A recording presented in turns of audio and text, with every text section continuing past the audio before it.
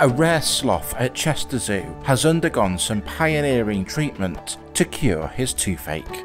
These images showed a moment that male two-toed sloth Rico underwent a 3-hour dental surgery.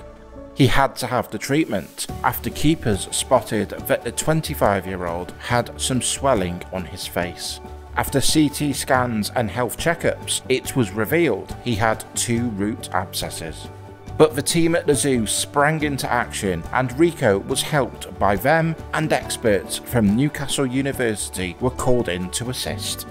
The specialist team carried out the 3-hour procedure in Chester Zoo's on-site animal care centre. The team removed infected tissue surrounding 2 of the sloth's teeth, large triangular molars thought to help them bite and shear their way through tough leaves and veg. And once he had his treatment, it was time for checkups to make sure all was in order.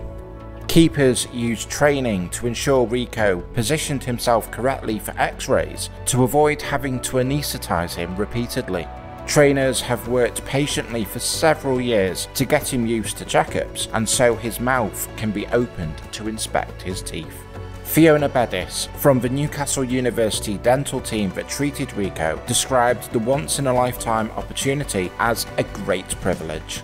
Keepers have confirmed the surgery was a great success and that Rico is back to full health and enjoying his favourite snacks.